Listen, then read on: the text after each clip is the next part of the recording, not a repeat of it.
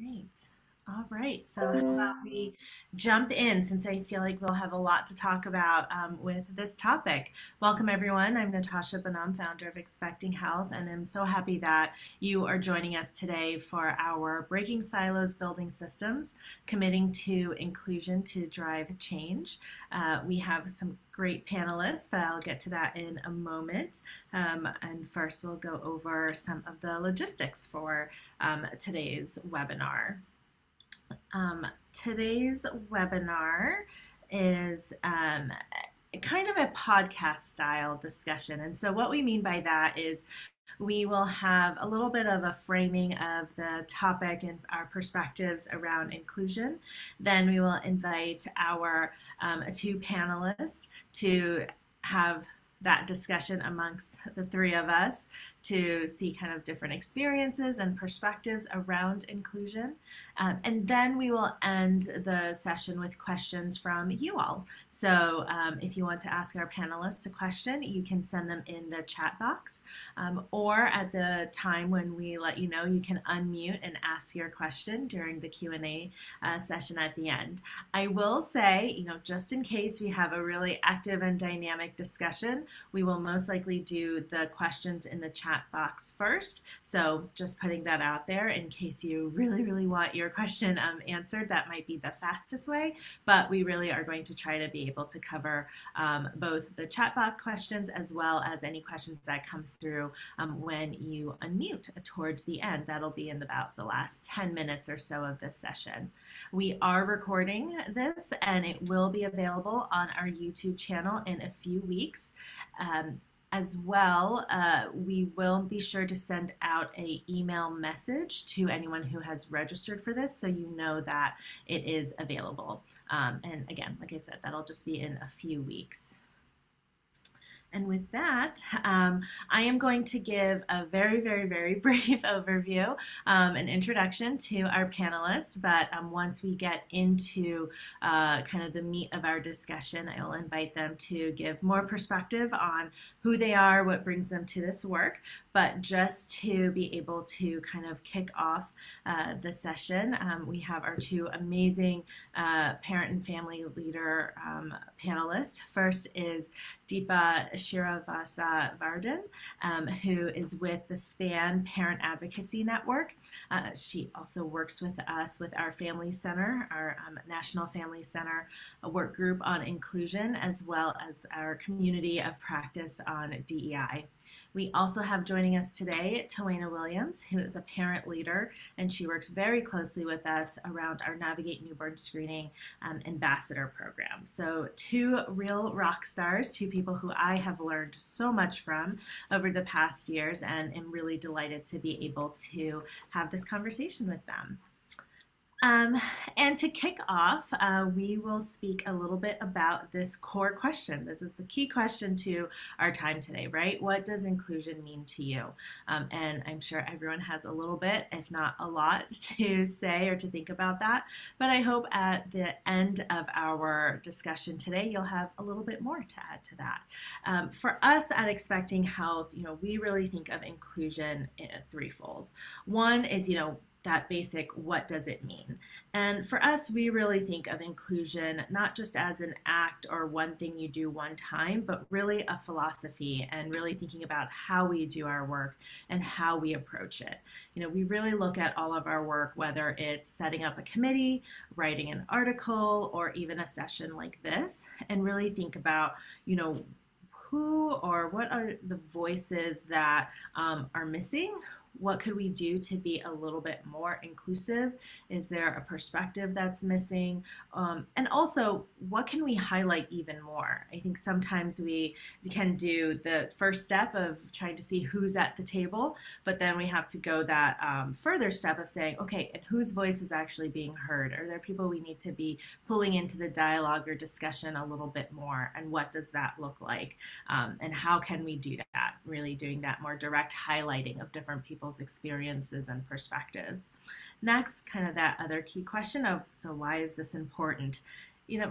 I tend to think of inclusion isn't just a destination, but it really is that journey, even however cliche that may sound. It really is about that experience of really thinking about how can we be more inclusive, what can we be doing, and what can we learn. Both what can we learn from each other and also what can we contribute to the discussion. And I think we will have a lot of that happening today in terms of people sharing their different perspectives and experiences, and also listening to each other and hearing about different ideas, as well as learning from the questions that will be shared throughout this session. And lastly, always an important question is, what is that change that we really want to see in the world when we're doing this work? And for us at Expecting Health, that true goal is really belonging. And when people feel and know they belong to a system, obviously in this case, the healthcare system, it isn't that you are fitting into this bigger system, but it feels like that bigger system was really built and created for you and for your experience. And that is really our goal, that belonging, that really having a sense of, wow, my experiences have really driven what I'm seeing around me, not, oh, I guess my story must be different than others because this doesn't seem quite like a fit. Because we know that that tends to be the story we hear from families more so than the other of this just fit perfectly. I got all my needs met, right? But that's what we're all working towards together. So I give that context just to give a sense and to help kick off the discussion about kind of how we at Expecting Health look at inclusion and these different parts of it. But I am going to now invite our panelists to take a few minutes to introduce themselves, tell us your name, a little bit of background, what roles you may have with Expecting Health and the work that we do, and what have been your experiences around family engagement and DEI work, and what does inclusion mean to you. So we will start off with Deepa. Thanks, Natasha. I am Deepa Srinivasavardhan. So just again, thank you for the introduction. But I also wanted to add that first and foremost, I am a parent of two young adult sons, one of whom has autism, and he has been, or his journey has been the impetus for the work that I do. Everything that I do, from the early childhood work, the family engagement work, anything around inclusion, I would say has been a result of my experiences and those experiences shaping my perspectives along the way. So that, with that being said, I also work at SPAN Parent Advocacy Network, which is the Parent Center and Family to Family Health Information Center, our Family Voices state affiliate organization, Parent to Parent program, and National Federation for Families with Children with Mental Health Needs for the state of New Jersey. Being that one stop for families has really been helpful for me as well in accessing resources, learning opportunities, and giving me the flexibility to share my voice, to be that parent leader who can really speak up, take action, and create change. So I just am glad to be here and be able to talk a little bit more about inclusion and respond to some of the questions that is probably lingering in all of our minds today. Great, thank you so much. And now, Tawana. Hi, and like Deepa said, thank you very much, Natasha, for that wonderful introduction. My name is Tawana Williams. I am also a parent of I actually had 3 children. One of my children, who is a older teenager, also has sickle cell disease, which is what kind of brought me into this world. I'm from Pittsburgh, Pennsylvania. A little bit about, my work and roles with Expecting Health. As Natasha pointed out, I am working with the Ambassador Program, and I'm also a part of the Newborn Screening Steering Committee. All of these roles kind of was brought to me through my work in the Children's Sickle Cell Foundation of Pittsburgh, where we service as the community organization for people with sickle cell, both child and adult, and really helping to bring inclusion and allow them to have a voice. And when they didn't have a voice, be that bridge between them and the healthcare facilities to really help them identify who they were. As far as what inclusion really means to me personally, through the work that I've done as a community health worker, just honestly, even my work in being in management through the banking system, helping to hire and, kind of being that background of the human resource, really being able to focus on, giving each and every person an opportunity to be a part of something great. And be a part of the change, regardless to, their background, their race, their gender, their condition, whatever the case may be. So that's what has kind of brought me to Expecting Health. And that's a lot about what inclusion really means to me, having everyone who could be a piece of the puzzle at the table. Great. Thank you so much for that. So now I'm going to dive into some of our questions, and I will alternate back and forth in terms of who gets to kind of kick off the answers. Don't worry, I will prompt you. You don't have to keep it in your head. But we've already talked a little bit about, what does inclusion look like? What does that mean to all of us on this call? And I'd love for you both to take that a little bit further with us, starting with Tawana, in terms of thinking, what are maybe some of those specifics that we'd want to look for? What does an inclusive system look like to you? What are those key indicators, or what happens, or what do you see that would really make you think, oh, wow, now that is really inclusive, particularly in that healthcare system? I think it's great that you brought in your experience from more of that HR perspective. I think they've done or had to do more of that specific streamlined work of what do those indicators look like. I think we're still working and building those out in healthcare. But would love to hear, Tawana, your perspectives on that in terms of what makes you kind of go, oh, now that's inclusive. That's something that we should be replicating in other places.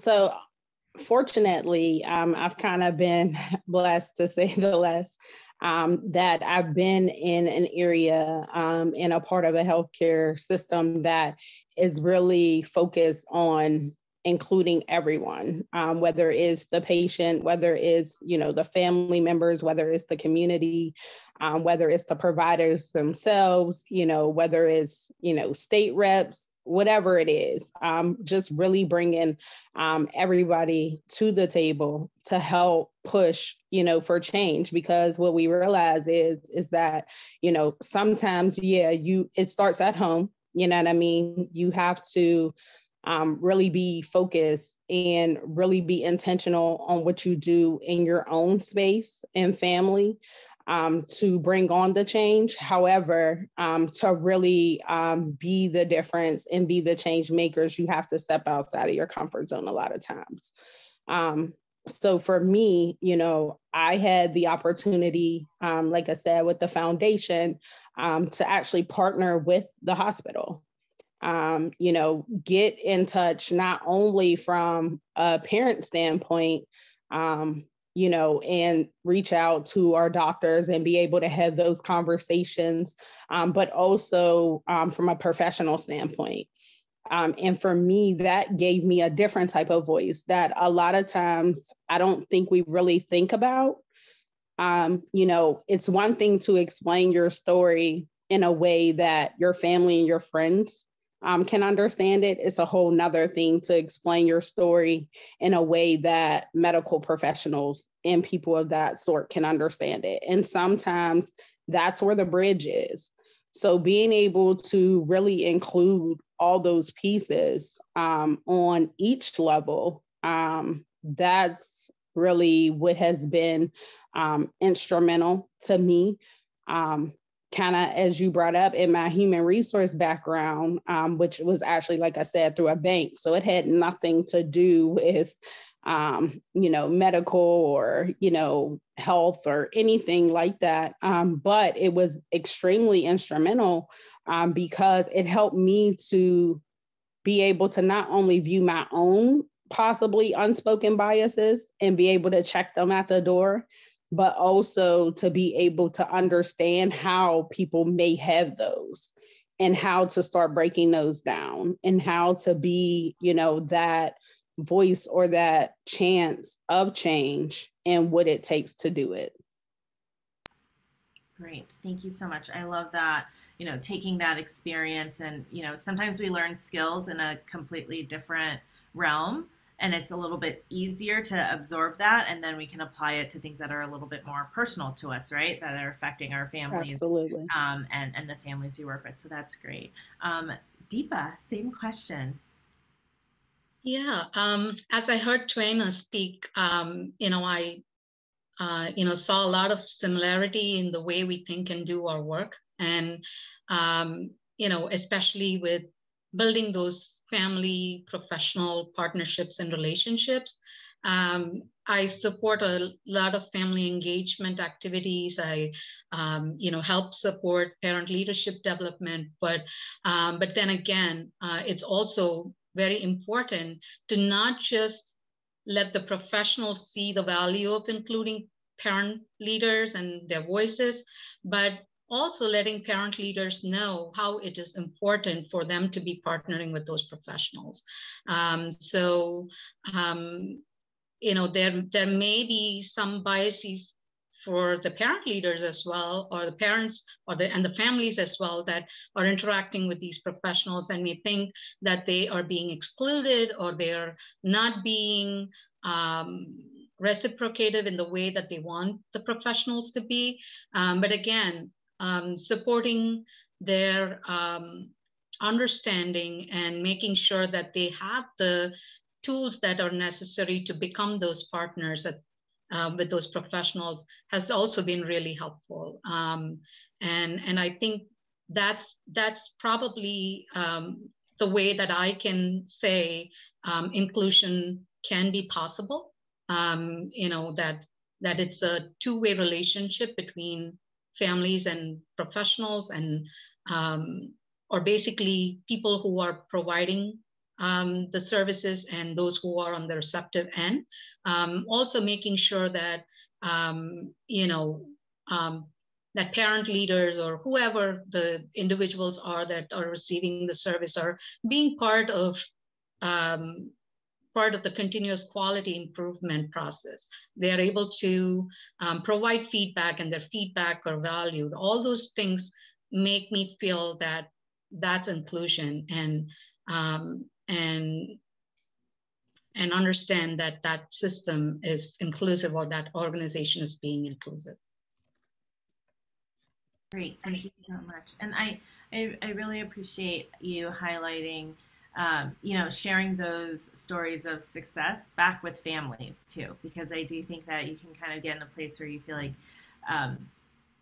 you're telling your story to so many different people, whether in that clinical setting or in something broader, and you don't always see the immediate change that you would think your story would provoke, seeing as your story was life-changing for you. But I think that's a really important piece to be able to highlight where those successes came from and how it can sometimes take a long time and it can feel like no one's listening or no one's really absorbing it, but people are. And you never know the number of times someone has said, oh, on one of your webinars 3 years ago, someone said this, and I'd love to connect with them to be able to do XYZ project. Now, we don't want it to take 3 years, but you never know when that opportunity might come up at a different time. So I think that's great. So with this question, we'll start with Deepa. Can you highlight or share about a time where that you remember where either you were not being included or it didn't feel like you were being included, and what that felt like? What were there possible blind spots? or a time when you really were included and that there were very specific actions and intentions that stood out to you to be included. So either or. How about I share both? um, I um, I just want to share a small piece of my experience related to my son receiving his diagnosis of autism. When I was an immigrant mother, first time mom, had no ideas about um, child development, had no idea about child development or what to look for, but just happened to follow along whatever came our way. Talk to the doctor about his development and him not interacting with other children. But the doctor said, because he's a late talker, his interactions might be limited. Nothing to worry because he's a boy, things will get better. But then eventually we put him in a preschool where he was not able to sustain the demands of the setting, which led to us taking him to a neurologist for an evaluation. And then eventually he received the diagnosis. And, I can still remember those words that I just heard after the neurologist had like probably a few minutes to examine my son. And then he said, your son has the autism. And, even that was hard for me to understand because I didn't know what autism was at that point. But then he didn't stop there. He proceeded to say that he would not be able to sustain in a public school setting. He would have to go to a separate school for children with autism. And, totally felt being excluded at that point because he was kind of giving me a decision, or I should say, about my son, where he did not take into account the abilities of my son, nor did he ask what our understanding of autism was, or didn't even proceed to make us feel included, but just gave the final verdict kind of thing for my son. And that I felt that was really a difficult situation to handle. Feeling of being excluded. I'm able to articulate all that now and talk about inclusion so much, but so many years ago, maybe 20 years ago, I was not that ready to think about being excluded or what it would take to be included. But then I'm so thankful that I can quote it as an example of inclusion today because I was able to follow up, not give up, and be resilient, to find resources. And I'm also thankful that my son was also cooperating and being the same way as we wanted to be as a family, not giving up and being determined. So he was included in a public school. He went to college. He is now completing his master's. He's driving. He's doing everything that we thought would not be possible for him after what the neurologist had told us. So again, not giving up, being patient and persistent, and really doing like a plan, do, study, act cycle with every situation and with every problem we faced with has really been very helpful for us. And in terms of inclusion, another more positive example that I wanted to share was the time when I started working for my organization. I attended one of our first meetings and I said, I'm just a parent, and shared some of my experiences.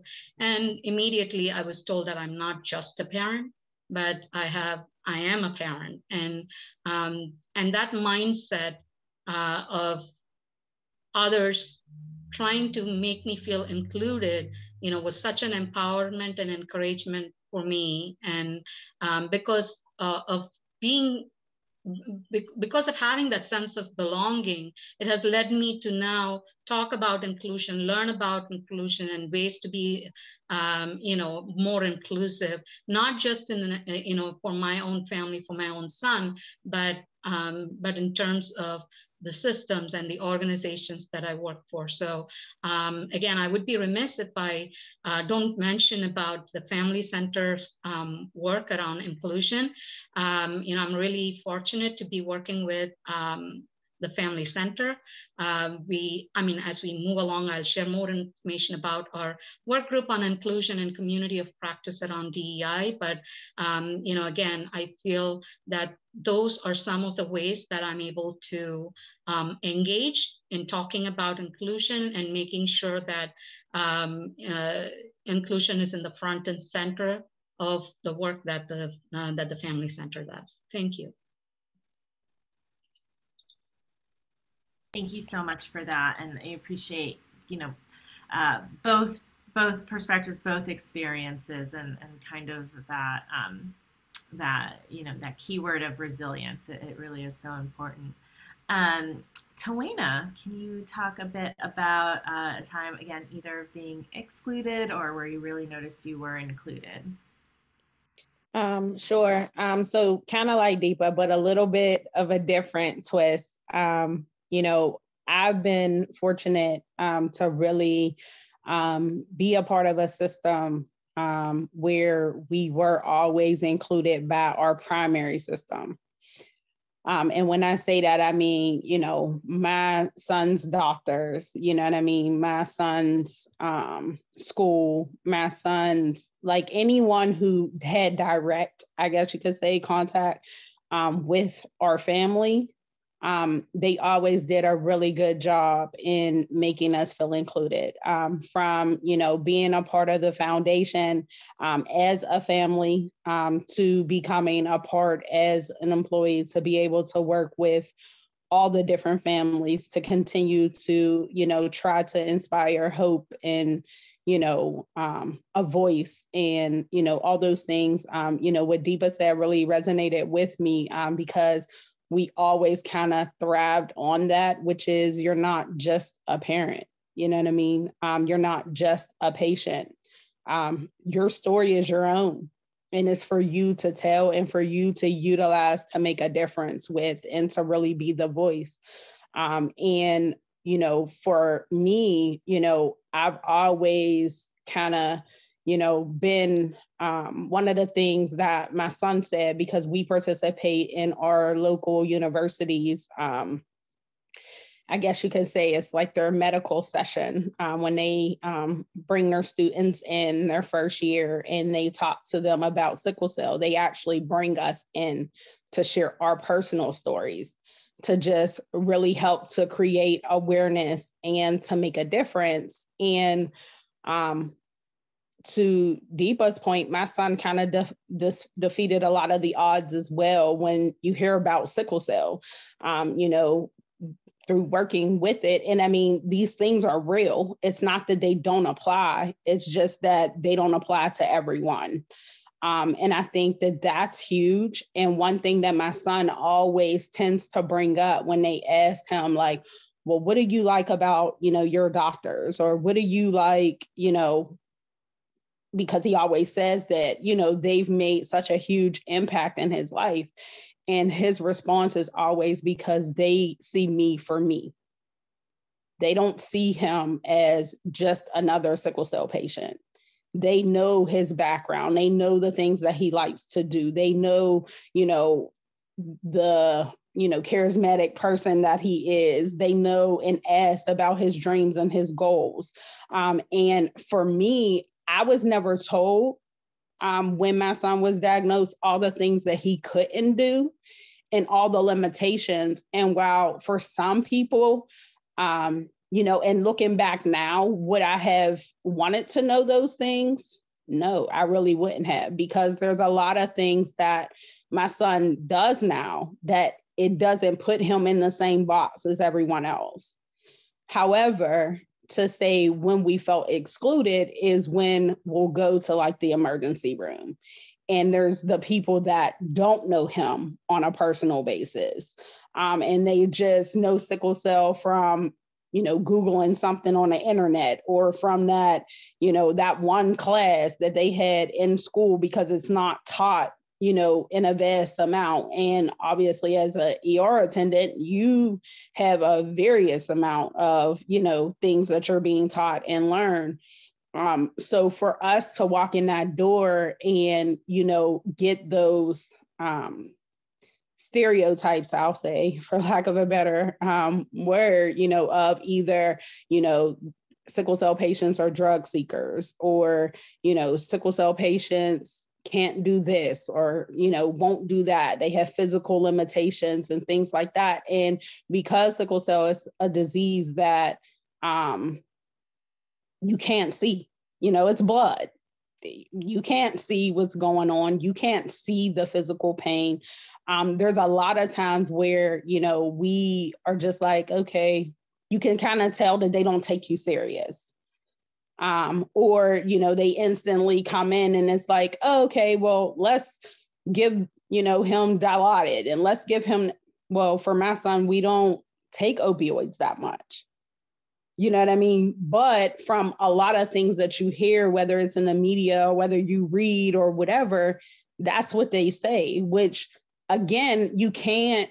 And the benefit that I've had is that I don't judge them because that's the mistake that they made in, I guess, learning from the information that they were taught. However, it's about, once I tell you the difference and once I share our story, allow that to make an impact to not only the treatment that you give to my child, but to any other child, adult, or anyone else out there. Because whether it's sickle cell or anything else, it's an individual thing. So you really have to get to know the person and include that person in that family, because they know best and they're the experts, even if they didn't go to school for that. And that's really been, two big ways that while there's, exclusion, and we still have, amounts to go in the healthcare system, because there's definitely still things that we need to do and we need to push forward. There's also still a lot of beauty and a lot of lessons that are being learned and given every day that's making a difference to a lot of people and patients in this world. Thank you for that. A word that has come up a lot last year, and I think will continue to come up a lot for Expecting Health, is the word grace. And I think that's really what you described there in terms of understanding, if someone's not taught something, then they may not know it. So there's grace in that, and giving grace for that. But also then setting the expectation and saying, and now I've told you, and now we know. So where are we going to go from here? And I think that's, such a powerful combination. Our next question, Toina, you can kick this off for us, is, we've seen that conversations and efforts around diversity, equity, and inclusion have really picked up over the past year or two, and that's great. There's some people who have been doing this work for, decades, and there are some people who are still new to it, and there's that new energy in this space. Do you see these opportunities for inclusion growing with that, with more of this attention? And I think we're I don't want to say far enough out, but there's been some time from the kind of the big infusion of, it seemed like a lot of people were like, oh my gosh, this is a thing. And some things being implemented, and now some time has passed. Do you still see opportunities for growth in this space? And how have you seen these opportunities change over time? You've both have worked around inclusion, family engagement, all of that for more than the 1 to 2 years that it's been on the national radar. So Toina, if you could kind of kick us off around this question. Yeah, so that one's a loaded one. At least for me, it definitely has picked up, but it's picked up in different ways. The momentum has definitely picked up to whereas, there is a lot more focus on inclusion and a lot more focus on righting the wrongs, I guess you can say, for lack of a better way to put it. However, I still feel whereas there's a lot of work that needs to be done in really the history and the background and really helping people to understand that where we were and where we are is not where we're going. And in order to get where we're going, it's going to take everyone. And, sometimes for me, I live in a predominantly, Caucasian community where, I'm like less than 10%. So I kind of see it all. And while sometimes I feel like there's a force to push for inclusion that people aren't ready for. And for me, I kind of feel like sometimes that can be more detrimental than it can be good. Just because the steps, we all know about that process, you know what I mean? And sometimes there's, some ups and downs during the process. Sometimes when that process doesn't have a chance, in my opinion, to really go through with the process and we jump from start to finish, there's a lot of things that are missed. So, I do think, that there has been, definitely a lot of talks and a lot of movement. And I do think that a lot of those things are with good intentions. However, I do just believe that, again, we still just have a lot of ways to go. And it takes, all of us to get there. And the openness for people to be like, hey, you know what? I really just don't know. And I really just don't even know where to begin. And I really just don't understand. And to your point, in the last comment that I made, sometimes we have to also be open to that. People just don't understand. You know what I mean? They only know what they know. You know what I mean? They only know what they've been taught. And to your point, it's more about, for me, the accountability part once you find out and what you do with that to drive the change, than it is really focusing on, what you didn't do when you didn't know. Great, thank you for that. Deepa, your perspectives on this. Yeah, I really like the word accountability that Twaina just mentioned. And I think with accountability comes responsibility. There's a lot of momentum, and I hear a lot of positive things and outcomes that are happening. With many organizations and programs, coming up with these office on DEI and, opening up, having leadership positions in their DEI office that focus on these issues. However, I just think that there needs to be more intentional focus, and because I'm afraid that it's all leading to a general assumption that, either that office of DEI or, the people who are in that office are responsible for making the changes or, or working on those priorities. But there is not that alignment and focus, across departments and organizations, and basically making it everybody's business. DEI has to be everybody's business, from, practicing it on an individual basis to making sure that,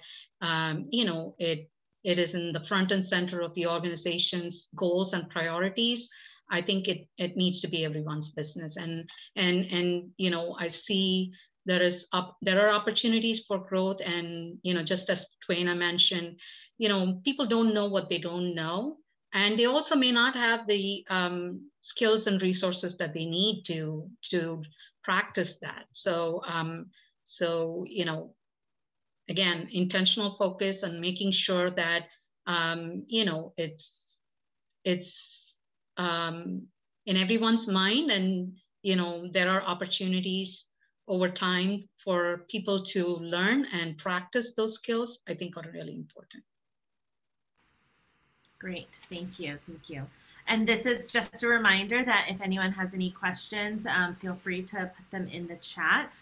We are getting close to the end of our questions. We still have a few more, but feel free to submit them that way. And so this question we'll have Deepa kick it off.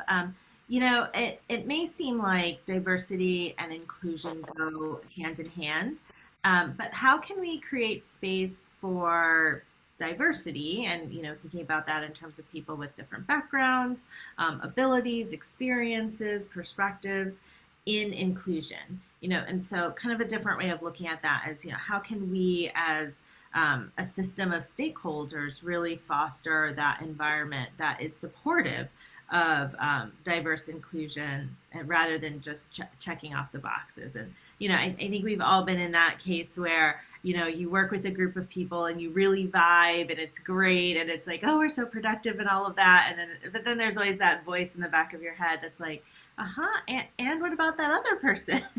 Or and what about these other perspectives, which may be a little, doesn't feel quite like the same vibe, but you know, there's something really valuable there and something that, you know, is missing. You know, just how do we have that both, you know, not to assume diversity equals inclusion and inclusion equals diversity, but that that we're paying attention to all of that. I don't know, Deepa, if you want to kick us off on that question. Sure.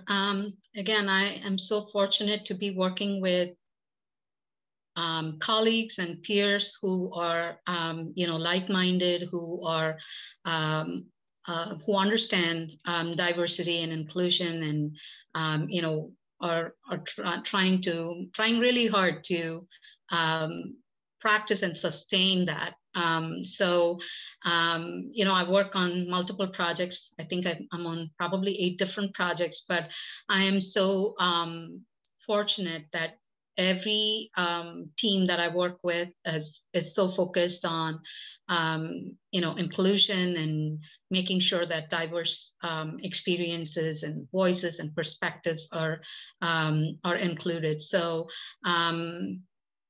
again, you know, not making any assumptions and listening for the heart, with the heart, to everyone, and that we are working with and we're working for, and making sure that we see everyone as a leader, because there's always something that everyone can contribute to what we're thinking about or working on.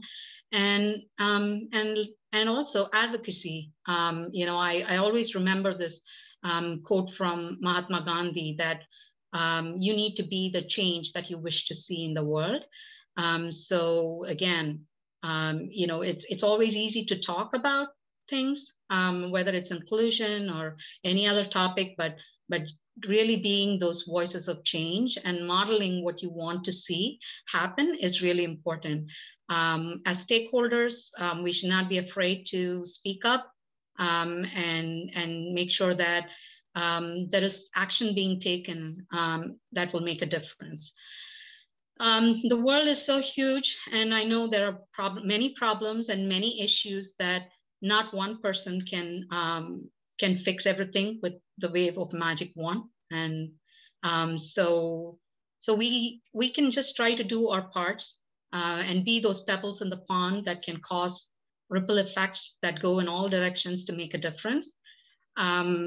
Again, making space for new leaders is also very important, and making sure that we create and sustain a meaningful, sustain a world that is meaningful, that has meaningful inclusion of diverse perspectives and voices and experiences, abilities.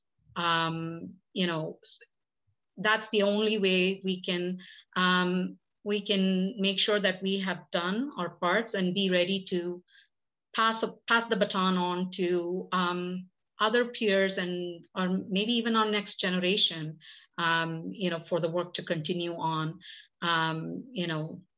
again, because it's not one person's job, and it takes more than a village to really make sure that that we have a space that is more inclusive and diverse. Great, thank you. Toina, your take on this? So for me, what kind of comes to mind is two things that I say a lot. For people who know me, they know I do, which is one, teamwork makes the dream work. And you make the disease, don't let it make you. Those are two things in my family that we live by and that I push. And for me, that's because in order to make the dream work, we need everybody to be a part of the team.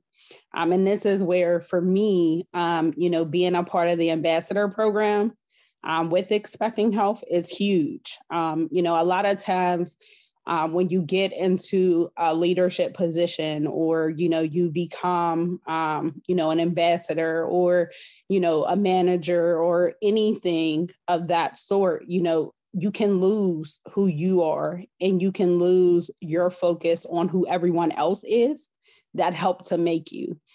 And that foundation is something that is huge and that we should never forget.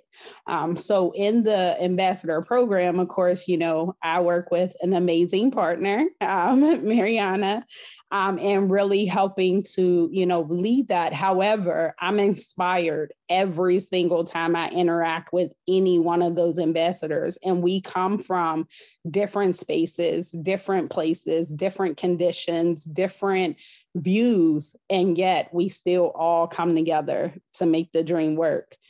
And that's huge for me. You know what I mean? Also being able to, when I say, you make the disease, you don't let it make you, that's really a part of, finding yourself. And a lot of times, people are scared to have that voice because they don't know who they are and they don't realize their power. So being able to inspire, everyone to be open and just realize that, to Deba's point, everyone has something to offer. It might not be exactly what you're looking for at that time. And Natasha, I think you even pointed out, somebody said something that 3 years later became, it's all about planting that seed and being open to, you not being the only one who can plant it. And that in order for, things to really work and for things to really grow, and for things to really be able to move forward, we need everybody, all cultures, all backgrounds, all visions, all voices. Like, we need everybody to really help the dream work. Great, thank you. And I love that saying too, teamwork makes the dream work. So completely agree with that. Our next question, which Toina will kick off, is actually tied to a comment that just came in through the chat. So I'll ask the question and then I'll make a reference to the comment in the chat. But unconscious or implicit or hidden bias, it's called a couple of different things, can be a roadblock for diversity, equity, and inclusion.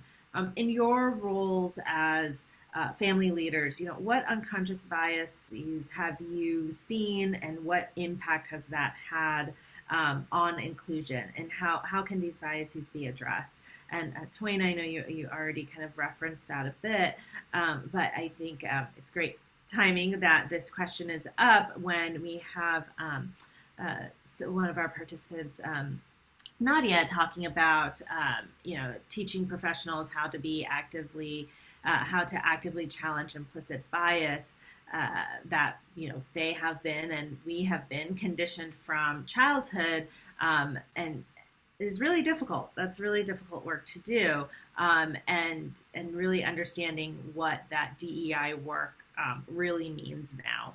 and they posted that the OLM DEI initiative developed the Unlearning program that has been doing that type of work, and providing a safe environment for professionals to identify and evaluate implicit bias that then impact their daily decisions and engagement. So that's great, and a great resource for anyone involved in that, or anyone looking to learn more about that. So thank you so much for sharing that, Nadia.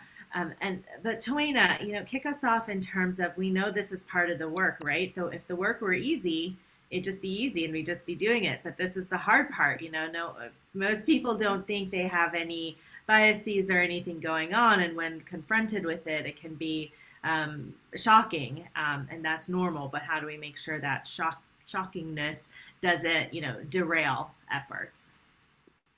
Right. No, and I mean, and that's huge to me, because, you can say anything, it's all in how you say it. And again, how I brought up accountability earlier, accountability is huge.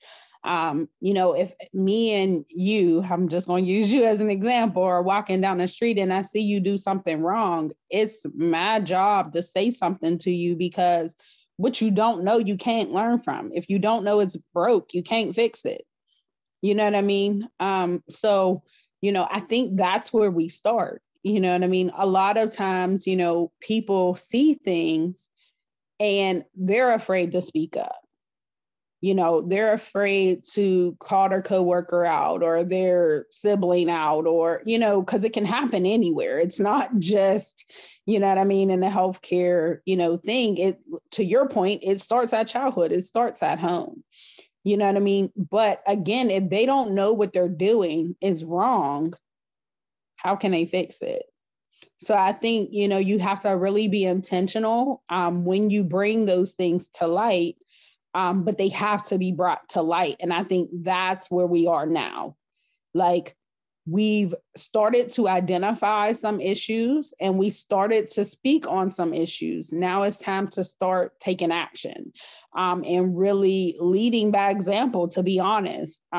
Because for me, if I'm not doing these things and I'm not showing love and I'm not including everybody, and if I'm not, holding myself accountable and being open when someone gives me, constructive criticism, because it's real. If I'm not open to those things, how can I expect someone else to be? So I think, it starts with each of us. And then, once we do that, then we continue to do what we're doing now in the programs of the Family Center and the programs of the Ambassador Program, to have people that are there and available, that when people don't understand what to do, or they even just need to talk it out with someone, or they need a shoulder, or they need, a landing space and a safe space, to be able to ask those questions that they're afraid to ask, and, start to walk in a way that might not be easy because everybody else around them ain't walking like that. That's where we go next. And that's where I feel like it's really important. Great, thank you. Deepa, anything to add to that? Yeah, I definitely, see unconscious bias playing an active role sometimes, and just to give you an example, many times I've heard professionals or other people coming to me and saying, where can we find a parent leader like you? I'm like, no, you don't find someone, they're already there. You just have to make sure you invest time and effort to work with someone to understand what they can do. And, so it's not like I was found this way, I was made this way. Somebody poured into me. I had mentors, I had peers who supported me. So really, it's making that effort, taking the time and investing in those people that you want to see make a difference, is really important. And the other piece is, I was also working with one of the teams around family engagement, And their intentions were really good. They really wanted to engage parents, but because of the early childhood nature of the work that they were doing, they were hesitant to ask parents to help in their efforts. They were, and so I asked them, what is preventing you from reaching out to parents? And they said that they thought parents would be so busy with their little ones that they would not have the time to contribute. And then all it took was to encourage them to just reach out and see what happens. And of course, they reached out and they received, responses, that they think they weren't going to get. So, many parents were interested, regardless of how young their children were, or how less time they had. They really want to be involved. They wanted to contribute in some way. So again, trying to make people think out of the box and be flexible, and making space for new leaders has been really helpful in kind of reducing, at least I should say, if not eliminating, unconscious bias. Great. And I think that's, such great points, especially around the investment piece. I think we hear that often too, in terms of people saying, oh, that person you had was great. Can we get someone just like that? And it's like, well, it's not about, replicating someone just like that. It's really, well, who can you help? Who can you invest in? And what are new stories and different stories? And we learn from that. Is the story drastically different than the story you heard 5 years ago from another family? What are the good and bad and areas for change in that? So I think that is such a great point. If you have a question that you would like to ask, not through the chat, but just by verbalizing it, please raise your hand. And the way you do that is if you scroll to the bottom, there's a little emoji that says reactions, and I believe in there you can just raise your hand. I will see that, and then I will call on you just to keep things orderly. But we have a couple other questions that have come through, one of which is, let me scroll up to see it. One of the hardest things can be starting the conversation, right? I think we've talked a lot about, unconscious bias and how do we deal with that, but even just starting the conversation.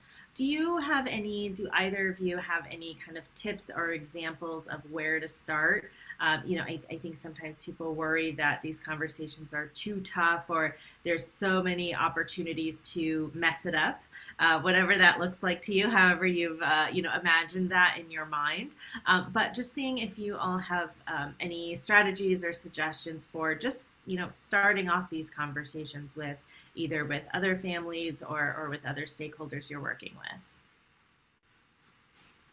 with. So real quick for me, because mine's is short, start at home, start in your circle, start in your family.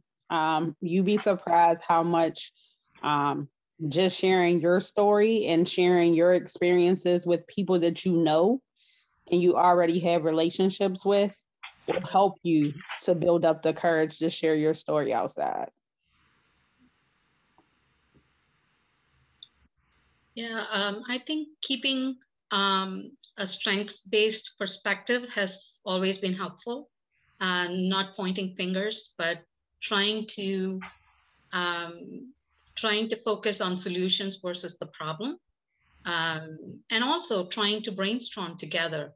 Trying to find that common ground has also been helpful to have some difficult conversations or get started with difficult conversations. Great. And so with our last maybe 30 seconds, if you both could speak to, Deepa, you can go first. If you can just kind of say, speak to, what are some actions or things that we can be thinking about going forward in terms of moving the ball along in terms of inclusion and the work that we could be doing to make sure this isn't just a blip, but something that's really sustainable moving forward. Yeah, I would say being intentional. Again, that's my key word, I guess, for today. Including and aligning everything that you do to focus on diversity and inclusion, having a plan, have a DEI plan, just like an IEP for a child or an individual health plan for a child. Make sure you have a plan that charts out what resources you need to implement your plan. Whether it's building relationships with partners from community organizations or family organizations, or whether it's a matter of thinking about what you may need to implement your activities, whether it's funding that you need to include as part of a grant proposal, whatever it takes, just be thinking along those lines and be intentional in everything that you do. And I think it's easier said than done, but having some type of a reminder for us, in our everyday work, whether it's a particular experience, whether it's an example, whether it's a person that's going to motivate you, whatever it is, just having that in our minds every day, in our everyday work, could be helpful. Great, thank you. And Tawana, last words?